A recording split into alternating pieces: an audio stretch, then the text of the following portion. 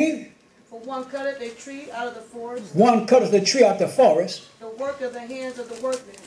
With the net. They deck it with silver and with gold. They what? They deck it with silver and they decorate this tree with silver and gold. And what they do with it? They fasten it with nails and with they get a stand for it. They don't want this tree to fall. And they wait till around after Thanksgiving, and they go and say, well, let me go now and hurry up and get my tree before they run out. Praise God. Amen. Hallelujah. Oh, stubborn people. People who have no understanding, praise God, don't have no understanding to what you're doing. No Bible for the Christmas tree. But Jeremiah spoke against it. All you got to do, well, it don't say Christmas tree, but it says decorate the tree. They decorate it with silver and gold. You don't decorate the tree today with silver and gold, but you put the trinkets to make it beautified like silver and gold. Oh, I know you beautified. That's why you put it in front of your window and open up the curtains. Everybody can, and you put the lights on. Everybody can see my tree. But what happened after January the 1st? You take that tree that used to be so beautiful and you brought it in for this festival. No Bible for it. As a heathen custom. Oh, but I'm doing it for God. Hey, how you going to do it for God what God said don't do? Apostles didn't do it for God. And the prophet spoke against it. Hallelujah. I'm teaching you the truth. Praise God. What was that?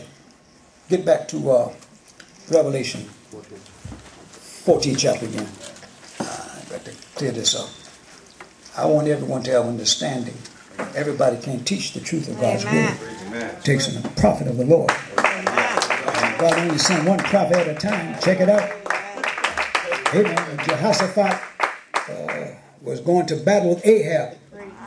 He said, before we fight, maybe we better inquire of the Lord. And Ahab said, well, I done already prayed to this prophet's over here. Jehoshaphat said, well, ain't there a prophet in the house of the Lord that we may inquire of? Praise God. And Ahab said, yeah, there's one.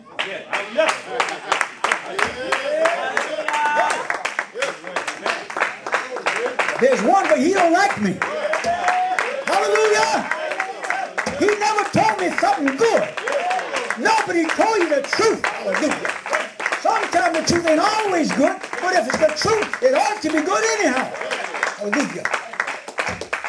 Yes, Lord. Praise God. I believe we was in Babylon. Read that again. Verse 8. And there followed another angel, saying, Babylon is fallen, that great city, because she made all nations drink of the wine of the wrath of her fornication. All nations. Show me a nation right today where women don't put on lipstick, makeup, and earrings. Show me one nation. I bet you you're gonna really have to go far. Borneo or wherever. You got to go a long way. Hallelujah.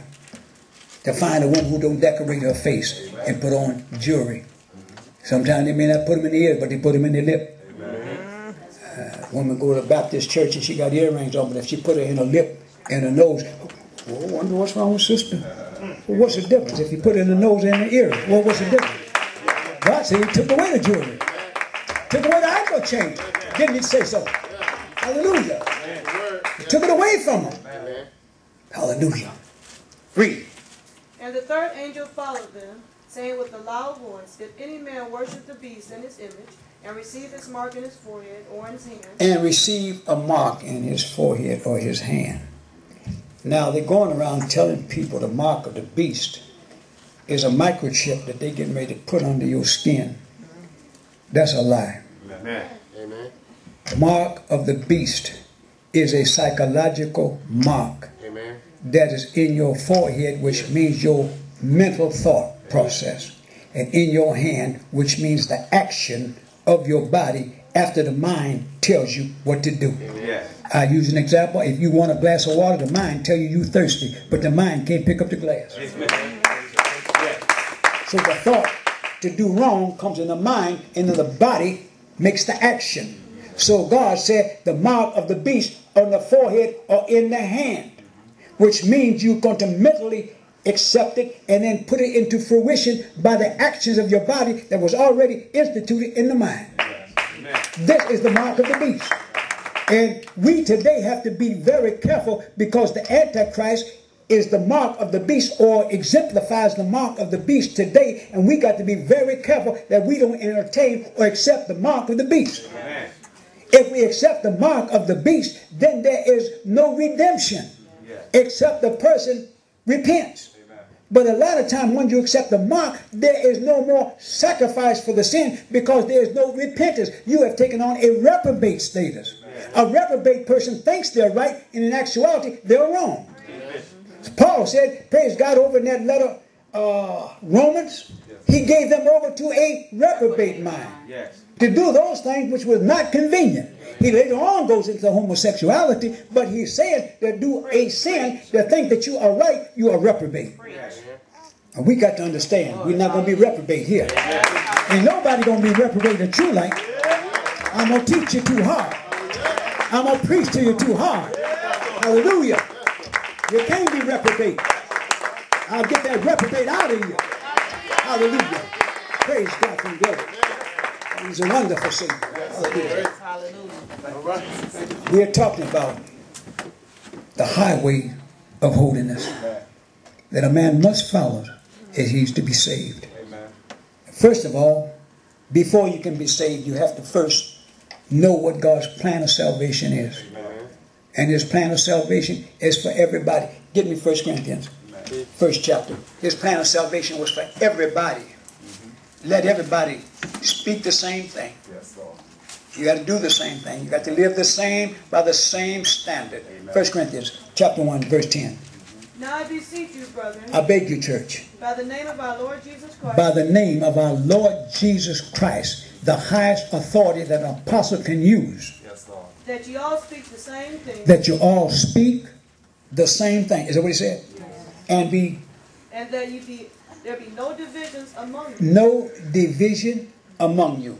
You've got to speak the same thing, that there be no separation among you. Am I running out of time? All right. Listen. There's no such thing as one church baptized Father, Son, and Holy Ghost. Another church baptized in Jesus' name. Another church don't believe in baptism at all. Just shake somebody's hand.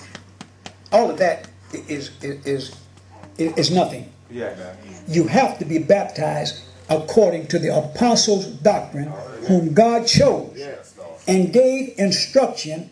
Acts 1st chapter, verse 1 and 2, the former treatise have I made, O Theophilus, for all that Jesus began both to do and to teach, and to such a time he was caught up. At that time he gave commandment to the apostles whom he had chosen. God chose the apostles and gave them instruction, and they put the instruction in book form. This is why we have the doctrine. Doctrine means instructions or teachings. And it takes an apostle to give you the instruction. Praise God. His plan of salvation was established on the day of Pentecost. They asked Peter what to do to be saved. Catholics, they didn't ask Mary. Mary was there. What? Oh, Mary was there? Read it. She had to go to the upper room just like the rest of the apostles. And she had to wait there until the Holy Ghost came. Well, if she was divine, why she had to go and wait there until the Holy Ghost came? Mary wasn't divine. Mary was a woman, just like any other woman, but she was a holy woman. We give her honor for that. But what I'm trying to show you, she had to wait there to receive the Holy Ghost as well as the rest of the apostles and the others that were with them. Now here's what I'm trying to say. In Acts the 2nd chapter, Peter was given the authority or permission from God to preach that first message on the day of Pentecost. That's why we call ourselves the Pentecost Church. Amen. Because we are following the apostles' doctrine that was instituted or began on the day of Pentecost. All right. And they said, Peter, what must we do to be saved? And Peter said, repent and be baptized. How many? Everyone. How many? Everyone. Not some of you. Not most of you. Every one of you.